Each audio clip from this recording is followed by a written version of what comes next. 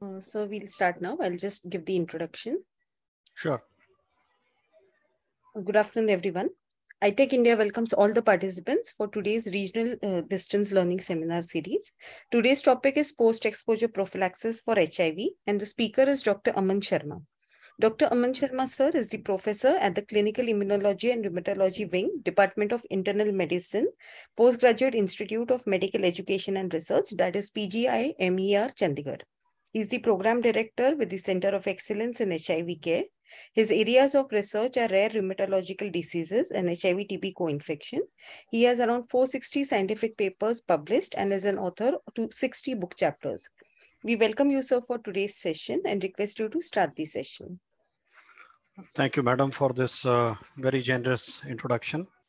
Good afternoon, everyone. Welcome to today's session.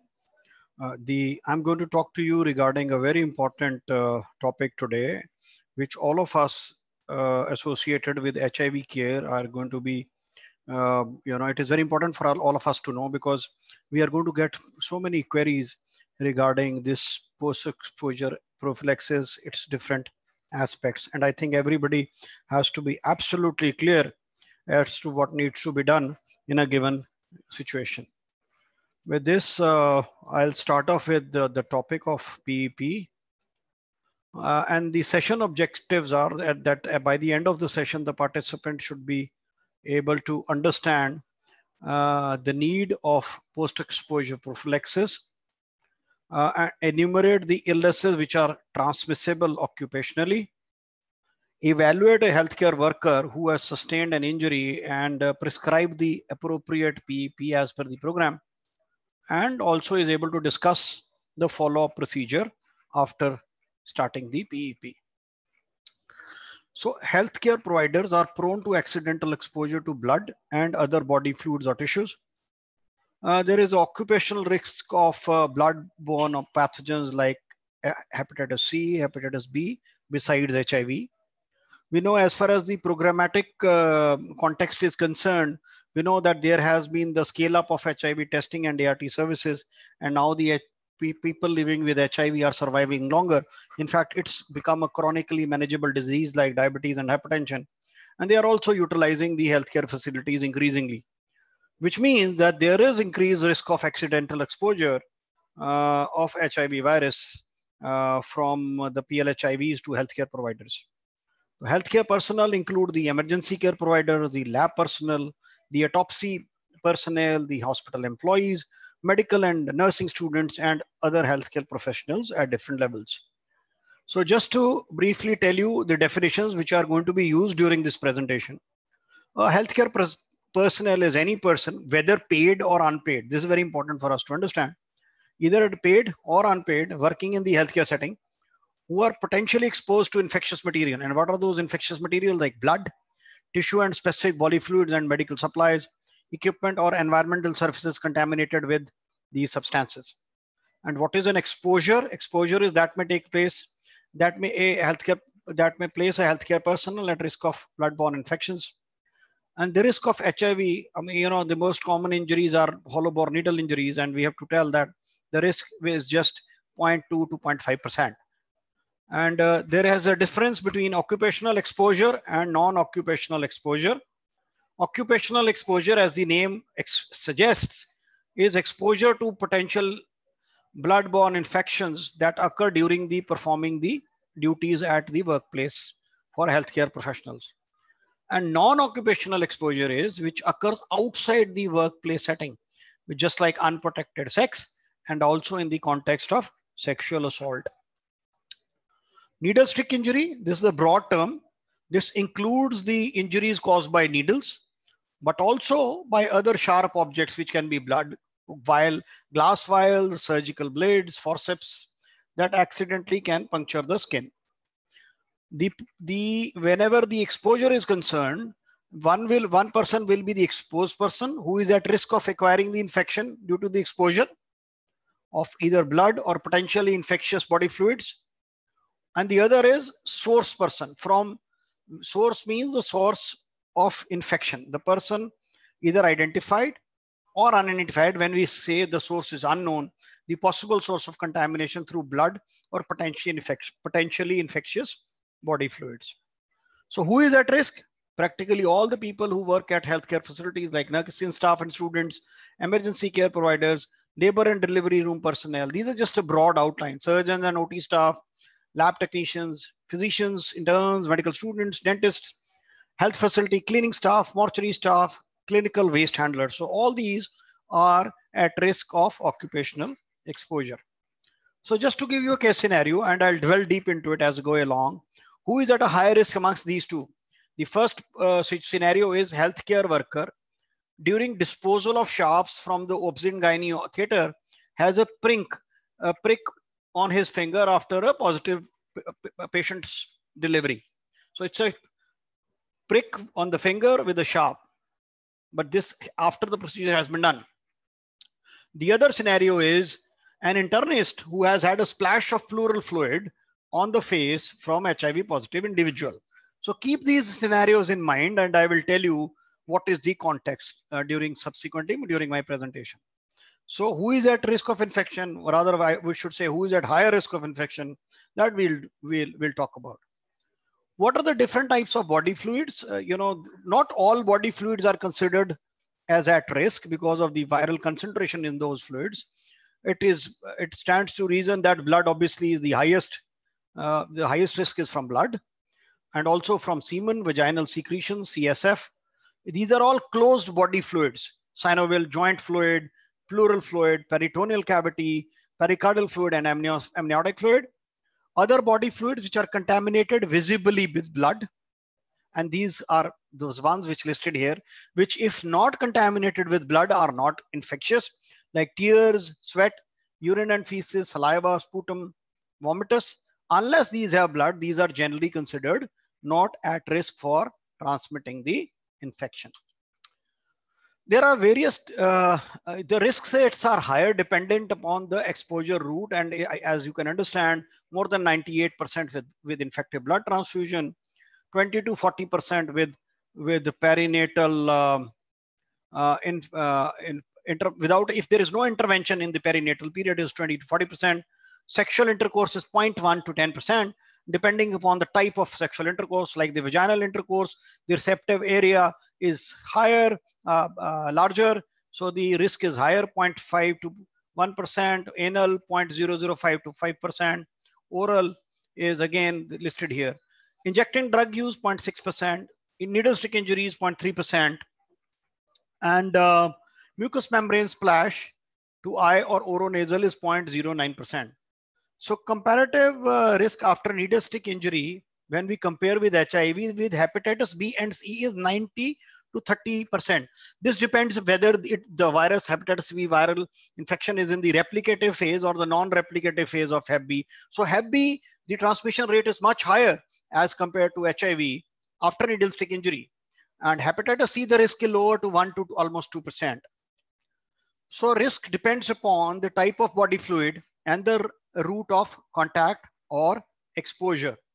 So another scenario which you should keep in mind, a medical officer presents to the emergency care for evaluation of a needle stick injury which had happened 2 days ago while inserting an IV line to the HIV positive patient.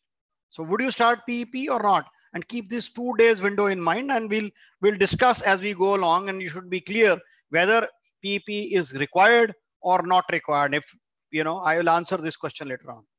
So things that you need to know before starting the PEP is that what is the risk of contracting HIV? Are there factors that might affect this risk? How effective is post-exposure prophylaxis? Also an important question.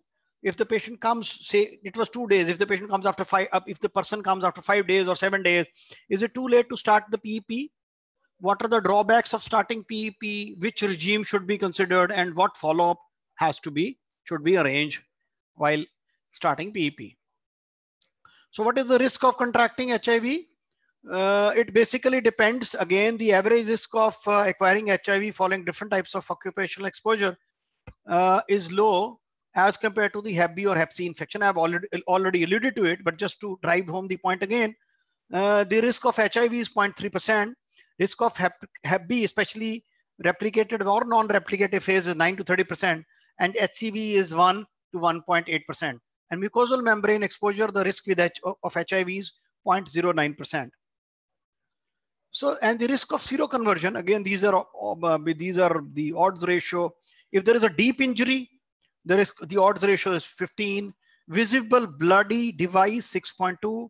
Device in the artery or vein, if there is a, by chance, if there is a direct injury to the vessels, obviously the risk would be higher. This is an old data from 1997 study, terminally ill source 5.6, because the viral load would be higher, especially it will increase if their patient, the source patient is already on therapy. I'll touch upon those later on. And if the AZT PEP has been given the odds ratio, you can see it much reduced. So does the post-exposure prophylaxis does make a difference. The other likely risk factors are what is the viral load, whether the glove has been used or not. So it has been shown that use of gloves decreases the volume of blood transmitted by as much as 50%.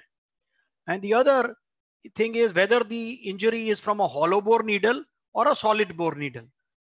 Large diameter needles weakly associated with increased risk. Obviously, hollow bore needle, large volume needle would have a blood within it, and if it is large and hollow, the risk would be higher. Drying conditions, there is a 10-fold drop in infectivity every 9 hours. HIV is a very labile virus, and this is something which we need to consider. So once we've reached a stage where we have to, we have a person who has been exposed, and we have to see how do we really manage. So what are the various steps? The first step is the most important step is the first aid. We should not forget that first aid should be provided immediately. Then is the establishing the eligibility of post-exposure prophylaxis. Subsequently, if it is required, then we have to counsel for PEP. Then we have to assess need and prescribing post-exposure prophylaxis, lab evaluation, and follow-up of an exposed person. So how do we provide the first aid? It depends upon where the exposure is. If it is a exposure to the skin, immediately wash the wound and the surrounding skin with. If there is an intact skin, you should wash, but I think then the risk obviously on the intact skin is not there. But if there is a wound over the skin, then we have to wash the wound and the surrounding skin with water and soap and rinse. Do not scrub. Do not use antiseptics or skin washes. This is very important for you to know. Do not use bleach, chlorine, alcohol, or betadine. If there is a splash of blood or body fluids, wash the area immediately. Again, do not use antiseptics. These are known to increase the transmission. If there is unbroken skin, then wash the area immediately and do not use antiseptics. If it is in the eye, irrigate the exposed eye immediately with water or normal saline. Sit on a chair, tilt the head back, and ask a colleague to gently pour water or normal saline over the eye. If the contact lenses are being worn, they will act as a barrier. So don't remove the lenses. Rather, while they are there, irrigate clean the eye, and then once the eye is clean, then remove the contact lenses. Do not use soap and disinfectant on the eye. And in the mouth, spit the fluid immediately. Rinse mouth thoroughly using water or saline and spit again. Repeat this process several times. Do not use soap or disinfectant in the mouth. And the designated physician at the facility who has been designated for the PEP should be contacted immediately. That service is available 24/7 at our institute, and I am sure that that is available, that is made available at all the healthcare facilities where healthcare workers are working. So how do we, the most important thing is, as a reflex, if there is injury, one has a reflex of putting the finger into the mouth. This must strongly be discouraged. And once you've done that, we have to establish the eligibility for post-exposure prophylaxis. Now coming on to this answer. So it should be initiated as soon as possible where required, and preferably within 72 hours. I'll explain to you why 72 hours. One has to assess the severity of exposure and the risk of transmission. One has to assess the HIV status of the source of exposure. And also one has to assess the exposed individual also. So there are three categories of exposure. One is mild exposure. Mild exposure is exposure to the mucous membrane or non-intact skin with a small volume, contact with the eyes or mucous membranes or subcutaneous injections following a small bore needle. Obviously, one can understand. Moderate exposure is exposure to mucous membranes with large volume or percutaneous superficial exposure with solid needles, and a superficial cut or needle stick injury penetrating the glove. The severe exposure is percutaneous exposure with large volume. For example, an accident with a high caliber needle visibly contaminated with blood, a deep wound, hemorrhagic wound, or very painful transmission of a significant volume of blood, or an accident with material that has previously been used intravenously or intra-arterially. So category of situations depending upon the result of the source. If the source is HIV negative, a definition of the risk in the source is not infected, but still one has to consider for Hep B and Hep C prophylaxis. And the low risk is HIV positive but clinically asymptomatic. And high risk is HIV positive and clinically also symptomatic. So regarding the third step, it is counseling for PEP. Informed consent has to be taken, appropriate information on the PEP, what are the risks, what are the benefits. It should be clear that PEP is not mandatory. You should not force somebody to take PEP, but one has to explain, tell the benefits, tell the risks, information on the window period, baseline test, safety and efficacy of drugs, including those during pregnancy. A psychological support also need to be provided to every person who is exposed. We need to inform them about the risk and the measure that can be taken.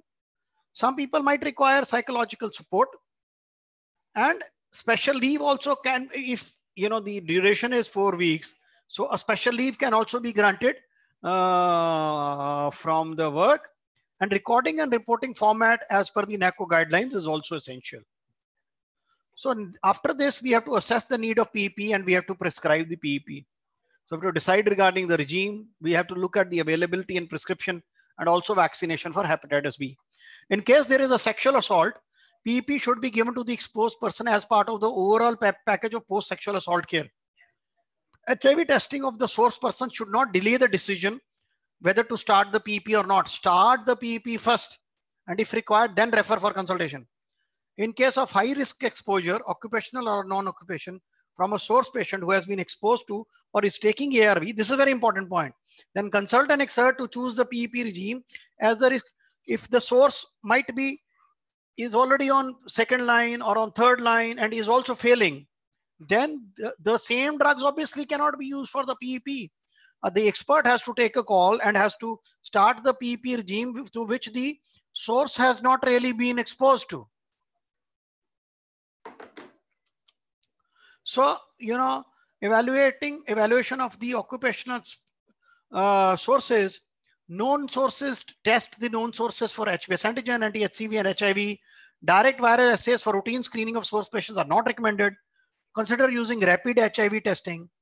These tests have to be done after consent. If the source person is not infected with bloodborne pathogen, baseline testing or further follow-up of the exposed person is not necessary. Most important thing is do not test the discarded needles for bloodborne pathogens. For source where the infection status remains unknown, or the source is refusing the testing, because as I told you, this has to be done after consent, then consider medical diagnosis, look at the clinical symptoms, and take the history of high-risk behavior. For unknown source, evaluating the likelihood of exposure to source at high risk of infection, consider the high likelihood of bloodborne pathogens among the patients in the exposure setting. Now to one of the most important parts, when should the PEP be started? As soon as possible. So this graph tells you that efficacy wanes over a period of time. The delay in PEP will decrease the efficacy. So, at what point it is no longer worth it. We've already told about that the window period or the time frame that we generally take is 72 hours. And after beyond a certain point, the risks of PEP, the drug side effects, all drugs have side effects. The risks of side effects with PEP weigh much higher than the true benefit which one would draw from starting PEP later on. And why it is important, this cartoon will help you understand that on day 0, when there is exposure to HIV at the mucosal surface, like sexual exposure, within the first 2 days, the virus is collected by the dendritic cells and carried on to the lymph nodes. And after 4 days, HIV replicates in CD4 cells and is released into the blood. So once from 4 day onwards, if it is already been released into the blood, it will go and home into different tissues. I think we've already lost the window of having any benefit out of giving a post-exposure prophylaxis. And then subsequently from 11 day onwards, it is going to go into and spread into different organs. So there are studies. What is the timing? What's the evidence? Evidence comes from the animal studies, animal models, and animal PEP studies suggest that substantial less efficacy beyond 24 to 36 hours. Case control studies, most subjects in each group received PEP within 4 hours. And analysis of PEP failures does not suggest a clear cutoff. How long it should be given? Again, you look at this diagram. 28 days, the risk of conversion 0% in this 24 in a study in macaques, 24 macaques who were intravenously infected. 10 days, 25% risk, and 3 days PEP risk is as high as 50%. So this is the basis of giving the PEP for 28 days. So in animal model, 28 days more effective than 10 days of 3 days or 3 days of PEP. 28 days used in case control study, and that is what is recommended by the CDC guidelines. So as I said, PEP should preferably be within 72 hours of exposure. If the healthcare personnel presents after 72 hours, PEP can still be considered after counseling. If there is a high volume, large risk exposure, then perhaps you might be considering it, but not in the routine if the low to moderate exposure is there. PEP should be made available in the emergency department, in the labor rooms, in the ICUs and operation theaters. The exposed person should go to the designated person as soon as possible for complete risk assessment, HIV counseling, testing, and PEP. All hospital staff members must also be aware, and those who join new they may also be made aware from time to time that where to report for PEP and where the drugs are available. Like in our institution, they are available in the emergency at 2 places and also available in the emergency pharmacy. So I think everybody is made aware from time to time, at least 3 different places for medicine, for physicians, it is available around the clock. So when to obtain an expert opinion? When there is a delay in reporting, as I've already alluded to, it cannot be done, decision cannot be taken by everybody, it has to be taken by the experts. Unknown source, with the source is not known, use of PEP to be decided on case-to-case basis after considering the severity of exposure and epidemiological likelihood of HIV transmission. But do not delay PEP if it is indicated. If the source patient on ART or has possible HIV drug resistance, as I've already alluded to, then also an expert consult has to be done, because then the drugs have to be chosen to which the source is not exposed to. The minor side effects can be managed symptomatically, but for major side effects, then again an expert opinion has to be sought. Whenever there is doubt or there are complications like major psychological problems, then again an expert opinion has to be sought. So again, there are exposure codes. If there is bloody fluids or potentially infectious material or instruments contaminated with these. If it is no, obviously PEP is not required. If it is yes, then we have to look at the type of exposure. If it is mucous membrane or skin integrity compromise and it's just small volume, few drops, small duration, exposure code is 1. But if it is large volume, major splash, long duration, exposure code is 2. If it again intact skin, no PEP is required, as I already alluded to. Percutaneous exposure, severity, less severe, solid needles, superficial scratch, exposure code 2. More severe, hollow bore needle, deep injury, exposure code 3. I think I've already kind of trying to sensitize you about it. Then is the source code. HIV negative, we know that PEP is not required. HIV positive, low titer exposure, patient is asymptomatic, CD4 is high, source code is 1. High titer exposure, advanced disease, Low CD4, source code is 2. HIV status is unknown. The source code is also unknown. So these are the various schema. Exposure code 1 and source code 1, the PP is not required. For all durations, the PP is for 28 days. If the source code is unknown, consider PP if HIV prevalence is high in a given population in the region and risk categorization is there. And this otherwise exposure code, all these exposure code 1 and source code 2 onwards, you have to give PEP. What are the recommended regimes? I have reached a stage where adolescent or adult more than 10 years and weight more than 30 kg have to be given TLD. We are all aware about that. Alternative regime is tenofovir, lamivudine plus lopinavir, ritonavir, or plus lamivudine or efavirenz. This is if either preferred regime is not available or contraindicated. Children more than 6 years and weight more than 20 kg, zidovudine, lamivudine, and dolutegravir. And if we can't use zidovudine, HB is less than 9, then we use abacavir, lamivudine, and dolutegravir. If it's child which is less than 6 years or less than 20 kgs, we can't use dolutegravir. Then we can use zidovudine, lamivudine, and lopinavir, atominavir. And again, if the HB is less than 10, instead of zidovudine, we can use abacavir. We should also know how to use the side effects. If minor side effects like nausea, take with fluid, reassure that these will go away, and we have to give symptomatic treatment. Headache, we have to give paracetamol. And if the patient is on efavirenz based therapy, then we have to tell that it will go away in some time. But if it persists for more than 2 weeks, then you can ask for an expert opinion. If there is some diarrhea, follow the diarrhea guidelines, reassured that if it is due to ARV, it will improve in a few weeks' time. Follow up in 2 weeks. And if it does not improve, then we ask for a consult. Fatigue is very common. It can be there up to 4 to 6 weeks. Take a sick leave. This leave can be guaranteed by the nodal officer or the SMO ART center. If severe or longer than this, then an expert opinion has to be sought. Efavirenz is known to cause vivid neurological side effects, so it has to be taken before sleeping, and counseling and support has to be provided. The initial difficult time can be managed with amitriptyline at bedtime, and call for advice if the severe depression is there, or if there are suicidal tendencies, or there is psychosis. Then it has to be stopped. Rash, especially if the efavirenz, we know that efavirenz used to, and even the NNRTAs are associated with skin rashes. Assess carefully. If it is dry or wet, call for the advice. If it is generalized or peeling, then it is a severe reaction. Then stop immediately. Rarely, Stevens-Johnson syndrome kind of a manifestation, which can be life-threatening, have also been reported. If this kind of rash is there, then we have to stop the PEP immediately. If there is fever, assess clinically for hepatitis. If this could be due to HIV infection or non-HIV related issues, we can ask for an expert opinion there. If there is clinical jaundice, then PEP has to be stopped and an expert consultation has to be taken. We have to ask for LFTs, ALT test, and stop ARVs, and we have to call for an expert opinion.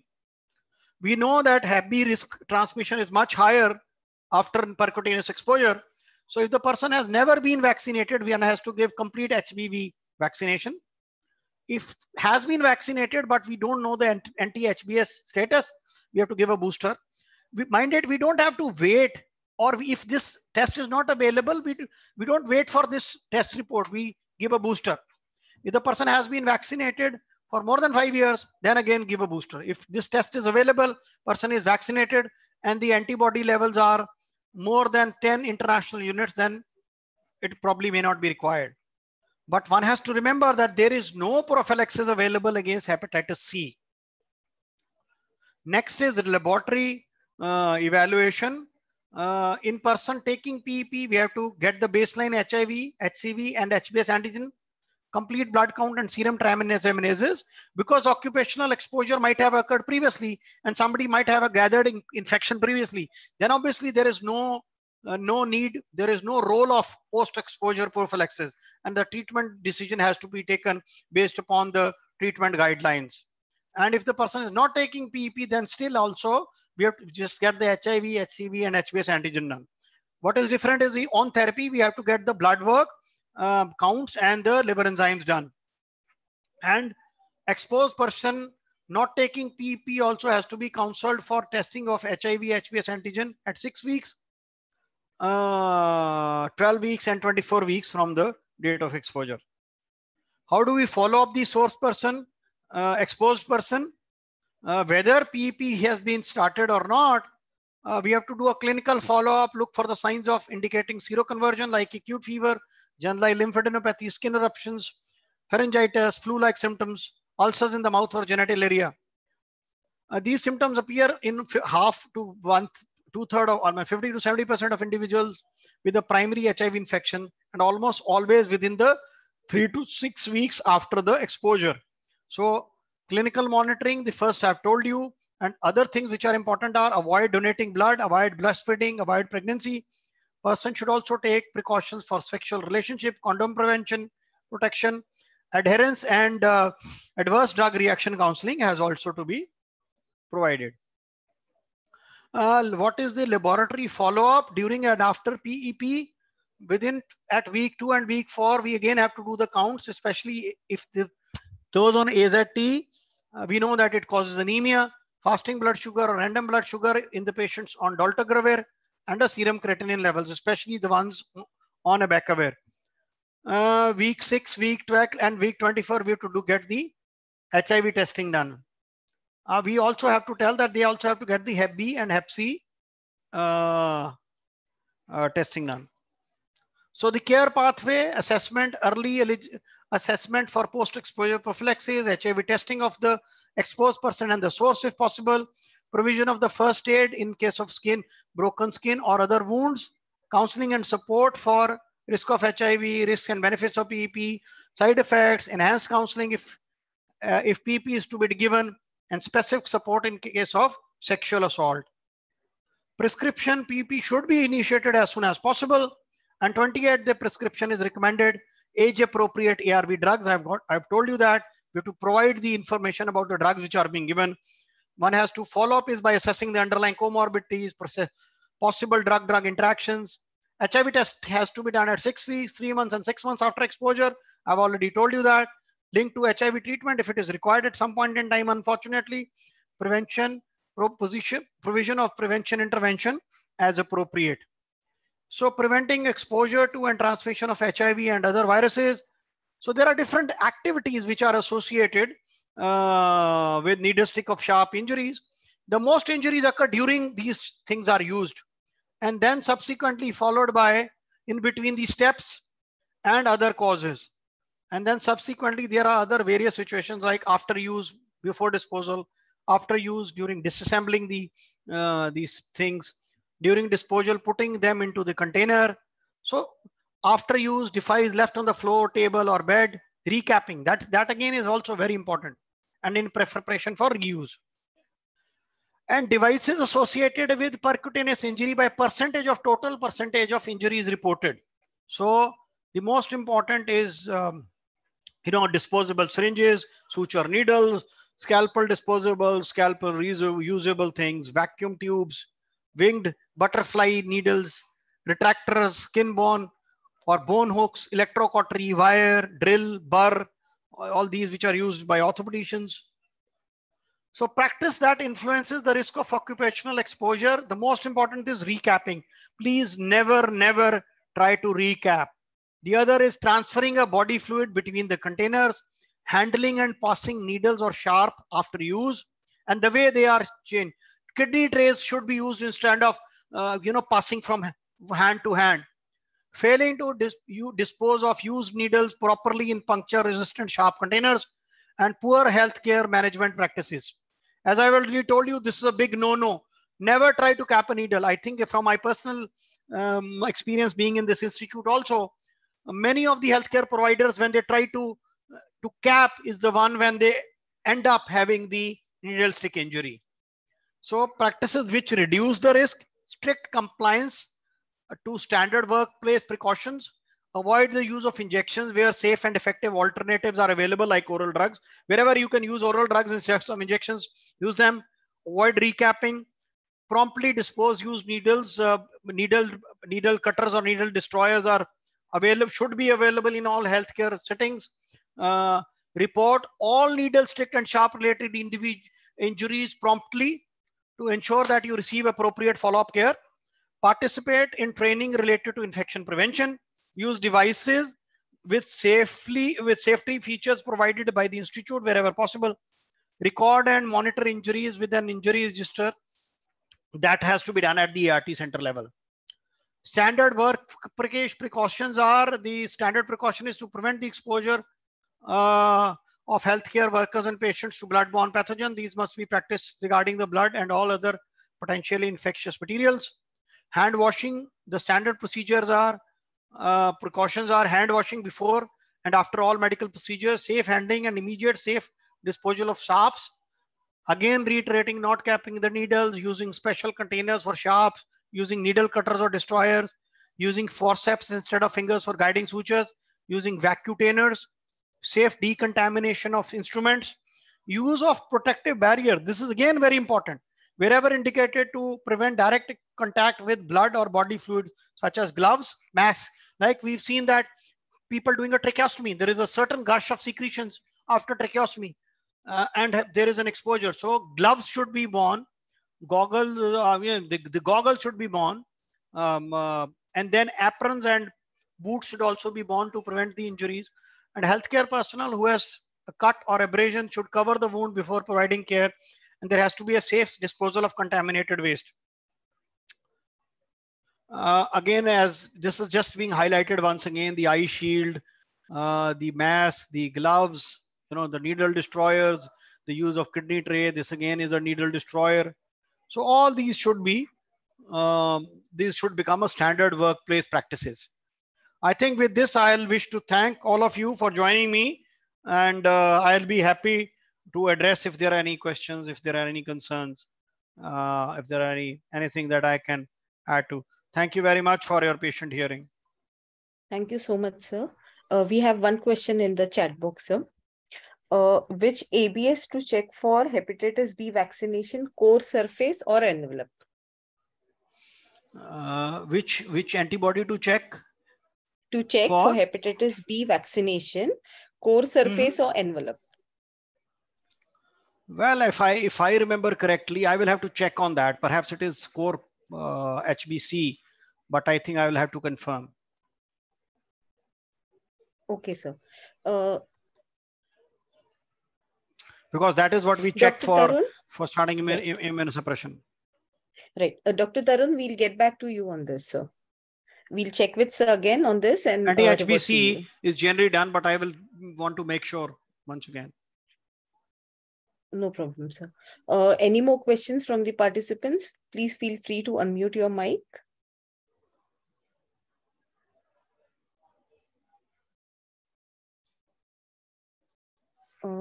One more question. PEP for hepatitis C. What is the PEP for hepatitis C? Again, I think that is what has been already told, that has already been addressed. There is no nothing like that for hepatitis C. There are no more questions, sir. Can we quickly run the feedback form, please? Kiran, sir, can we have the feedback form, please? Thank you. The feedback form is now visible on your screen. Participants are requested to scroll through all the 4 questions and answer them.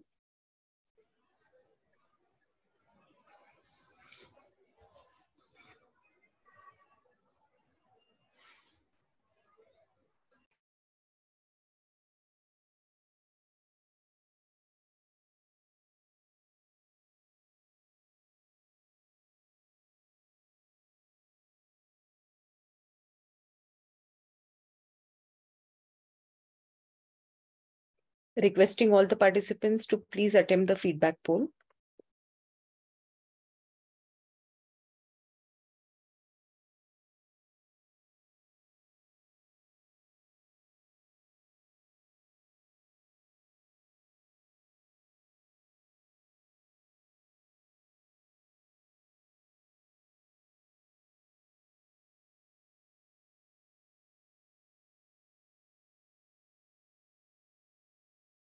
Thank you so much, Dr. Aman, sir. Again, I've just come back. I've confirmed. I think it is it is against the surface antigen, anti-HBS for vaccination efficacy.